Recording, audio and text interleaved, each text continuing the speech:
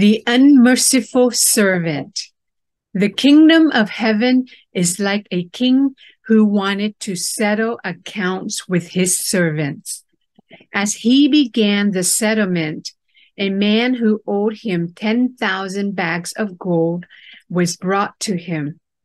Since he was not able to pay, the master ordered that he and his wife and his children and all that he had to be sold to repay the debt.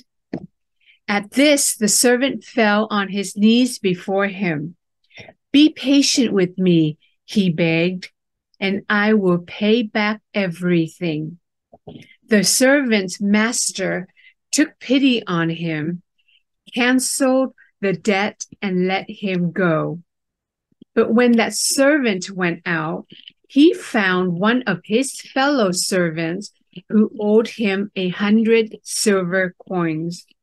He grabbed him and began to choke him. "Pay back what you owe me," he demanded. His fellow servant fell to his knees and begged him, "Be patient with me and I will pay it back." But he refused.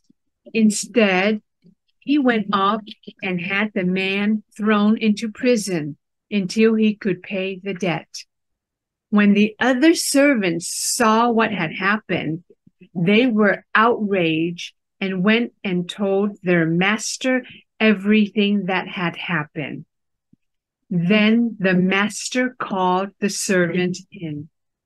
"You wicked servant," he said, "I canceled all that debt of yours because you begged me to. Shouldn't you have had mercy on your fellow servant just as I had on you?" In anger, his master handed him over to the jailers to be tortured until he should pay back all he owed. This is how my heavenly Father will treat each of you unless you forgive your brother or sister from your heart.